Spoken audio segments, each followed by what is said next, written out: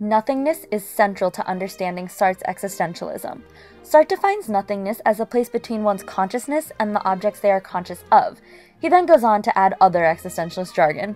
For some, and by some I mean me, this can be confusing. So think of it this way. When a ballet dancer starts their career, they dream of moving through the ranks, all the way from the corps de ballet to soloist to principal. The gaps between the corps and the soloists and principals can be looked at in terms of the gaps between the consciousness and conscious objects.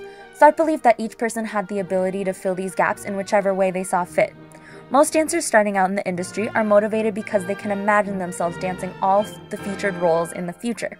And what do you know? Sartre also believed that the filling of these gaps should be done with an imagined future in mind. The filling of nothingness is what brings someone into an authentic existence. So, what exactly does Sartre mean by an authentic existence? According to Sartre, living authentically involves taking full responsibility for our lives, choices, and actions.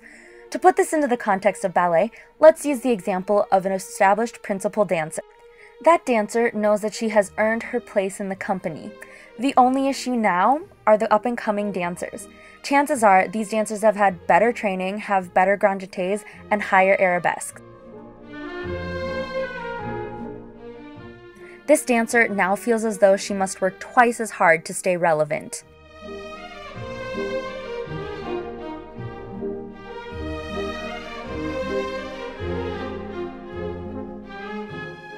In her effort to stay relevant, she ends up with a career-ending injury. Her thoughts go from, "I should work harder," to, "That was a mistake."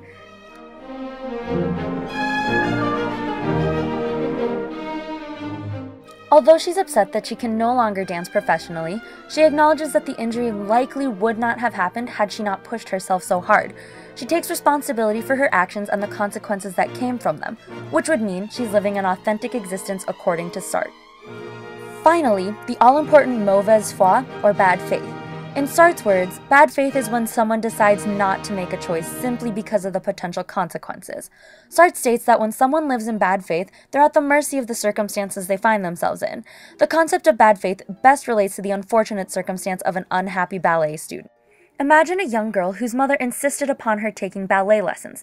At first, the girl loves it. In fact, she loves it so much that she begs her parents to allow her to attend the prestigious School of American Ballet in New York City. Her parents agree, and 6 months later, the girl is studying with some of the most talented young dancers in the nation. As the years go on, she begins to hate everything about ballet. She hates the blisters on her feet, the 8-hour days of dancing, and that aching in her muscles that just won't go away. She realizes that there are so many more things she's passionate about, things like literature, visual art, science, history.